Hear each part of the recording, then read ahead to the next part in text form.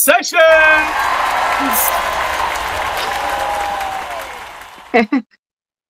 Hey, thank you for that wonderful introduction, MC Andrew. I appreciate that so much. Hey, everybody. So how you doing, Angel Sessions? I know I had to reach out to you and I had to bring you in because you're working on a lot of new stuff. Matter of fact, you have a lot of new stuff that came out even before I even spoke to you about it. You just kept putting new music out, putting in all sorts of genres. I mean, you get your hands on every genre known on the planet. I mean, you got gospel music, the praise music that I like too. You also have R&B hits that you got your hands in on, and you got hip hop songs that you got your hands in on. And a lot of the stuff you write yourself, like you write the rap music in your songs. You write the hooks, you do it all, Angel Sessions. You do it all. So let's talk about you. What have you been doing? Like, tell the folks, what have you been doing since the last time we spoke? Fill us in. Well, thank you so much for that, MC Andrew. So, I've always stayed in creating and writing more new songs. I like doing it each year simply for me. Every year, putting out something new because this is my passion, mainly like with my gospel music, of course.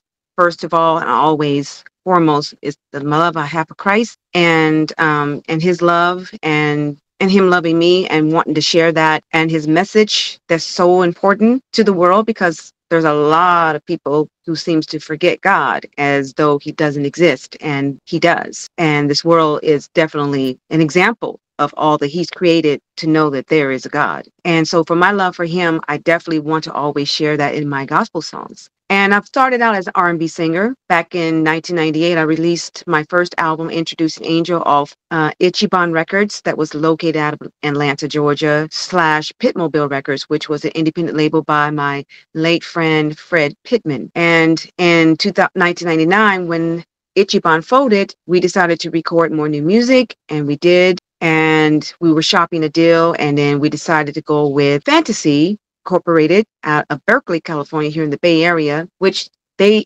reactivated Stax Vote Records. So in 1999, I put out Love Ride. So I've written a lot of R&B music from that point on until 2003. I started wanting to tap into getting back into gospel music. And so this is why I have two genres. And of course, I started tapping into hip hop because during 2003, 2004, I was promoting and marketing my girl group when I used to manage back then, featuring my niece, Jayazra, and Shardella, my beautiful daughter, One Unity. So I started writing songs for my niece because she is a great, phenomenal hip hop rapper.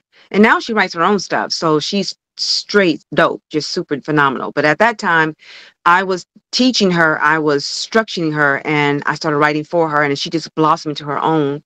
And now she does her own thing now. And then, of course, for myself. So some of the songs I've even written for myself, I may write rap inside of the songs. I got a new song coming out in September. It is a gospel song, of course. And I have a little rap in that one that I wrote as well. I like to use all my talent and all my vocal arrangements, singing since I've been, structuring and learning how to sing back in the day. I, went to school for about 10, 15 years singing, and learning from Jackie Harrison and Judy Davis, and using all my vocal range from whistle notes to low notes to mid notes to whatever, so when you hear all those things in my records, when I do all that, it's because I learned all that, when I was doing vocal training. I love writing songs. That's really what I've been doing since I last spoke with you, which is writing a lot of songs and releasing them and performing live here and there, and just pretty much basically staying on top of that and staying on top of my fans and just promoting and marketing and doing a lot of